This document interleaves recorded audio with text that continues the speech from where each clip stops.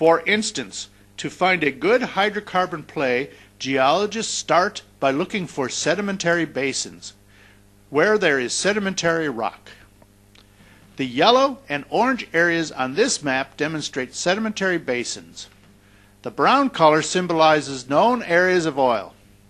In this study, the geologists have colored the map to show that the Middle East is a sedimentary basin with large oil deposits. Now, let's go back to the larger map and look at the sedimentary basins where some of the large oil fields have been found. Here you can see the location of sedimentary basins containing some of the world's largest oil reserves. These large oil fields are located here in Russia, in the Gulf of Mexico, Alaska, Canada, the North Sea, the Middle East, Africa, and Venezuela. They know there is oil there, so they continue to explore the region for new fields, some even hidden below existing fields. In addition, geologists and geoscientists use what is known as a process of elimination. In preparing their data, they look for reasons why an area can be excluded. For instance, they keep track of regions where it may be too dangerous to drill, or areas where the rigs could not get permission to enter and drill. Political and non-geological reasons help eliminate large areas of the Earth's surface that is not open to oil companies to drill. In any event, once the geologists and geoscientists have exhausted all the ways where they can acquire data from the surface, they turn their attention to the subsurface. Here, they must rely on other types of tools and instruments to help them visualize what is down below in the subsurface. Of course, they won't actually be able to see into the subsurface, but their tools will allow them to gather data that will enable them to plot the structures, rock types, and presence of fluids in the subsurface. There are three basic tools that they use in the subsurface to acquire data.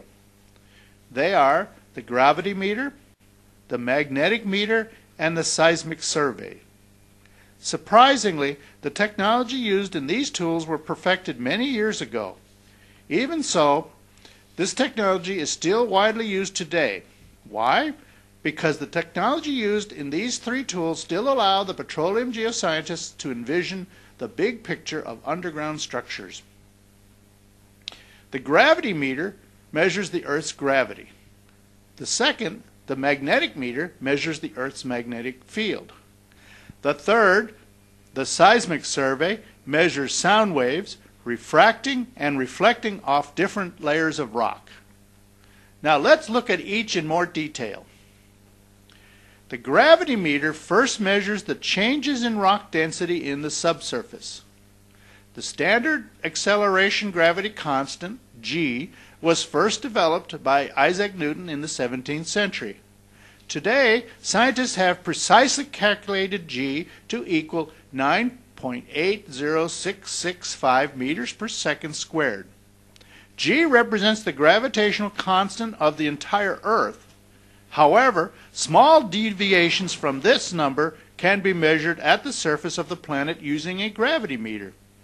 It indicates small variations in the rock density below. The last number, 5, for example, can vary between plus and minus 5 digits depending on the density of the rock below. This allows the geologist to measure density changes. Let me explain why this is important. To get G, or the gravity constant of a local area, a gravity meter is put on the ground to measure whether the subsurface has a high or low density. Igneous and metamorphic rocks have slightly higher densities than the average density of the Earth. So when igneous and metamorphic rocks are present, they will measure a slightly larger G reading. With sedimentary rock, the meter will measure a slightly lower G than the average G of the Earth. By taking several measurements over an area on the surface of the Earth, petroleum geoscientists can begin to construct maps illustrating the positions of the different rock types below. They then plot this data on a grid, making contour maps like these. High Gs are usually colored red, indicating hard or high-density rock structures. Low-density rock, or sedimentary rock, is usually colored blue. It is these sedimentary rock formations and basins in blue that the geologist is interested in. Of course, this data isn't very accurate for specific locations, but it can give the geologist a fairly accurate big picture of a large area. It allows the geologist and the geoscientist to eliminate areas of igneous and metamorphic rock and concentrate on the large areas where there are sedimentary basins, where oil and gas may have accumulated. The second tool, the magnetic meter, has a compass that points to magnetic north. Within the earth, we find large deposits of igneous rocks made up of iron or magnesium. These large structures can be very magnetic, which allows the magnetic meter to deflect slightly from true north. By identifying these smaller magnetic fields, the magnetic meter, like the gravity meter, allows the geoscientist to use the recorded measurements over a large area to build contour maps like these to illustrate the presence of small magnetic variations. Areas of high magnetic variations are colored red, and those with low magnetic variations are colored green. The red areas are associated with igneous rocks, and the green areas are associated with sedimentary basins. This is another example of how geoscientists use the process of elimination. They eliminate the areas of igneous rocks from further exploration considerations. These tools, while useful to view the big picture, can only suggest where to look further. More detailed data is still needed to determine if the sedimentary basins contain traps and hydrocarbon accumulations.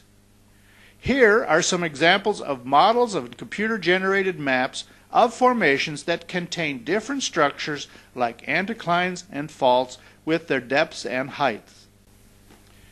By also studying contour maps, you can see what is called the cross profile of a structure underground.